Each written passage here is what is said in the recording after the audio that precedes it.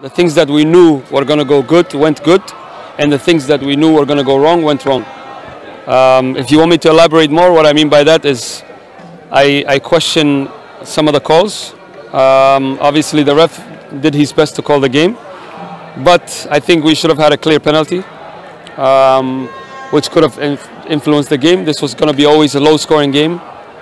And, you know, unfortunately, losing Kocha in the first half influenced our playing a little bit. We knew Shabani is going to be rusty, coming back from a long injury, but I'm very happy with the contribution he made to the team.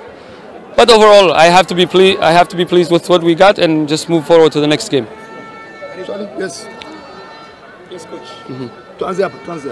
Coach, Mzizima Derby faced a physical battle in the midfield, in the mid zone of the pitch.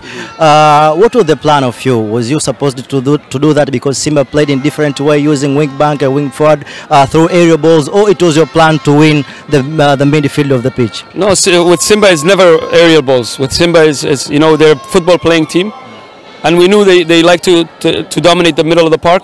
And for us, you know, I think Bryson and Maguna and Muda in the first half, Tegere coming on the second half, did a great job in containing the middle of the pitch and controlling the game from there. And we knew that if they control that middle of the pitch, then it's going to be game over for us. Yes, coach. Yes. Coach, the table, standing number 3, you are racing the number 3. Yeah.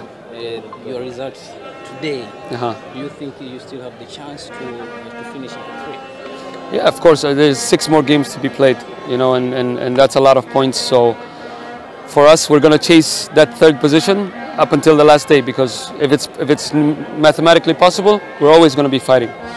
Yes, coach. New tactics today, 3-5-2. What's the comment so far about this? And you see some errors every match. I think 5 match continuous. Yeah. As a defensive line. What's the problem so far?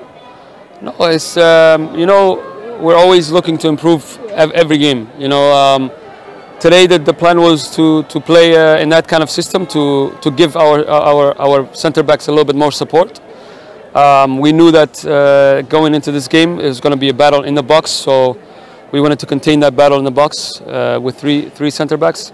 And I think they've done a great job tonight. Honestly, obviously we have to analyze the game and see the mistakes that we made, but from the moment, I think they've done a good job tonight.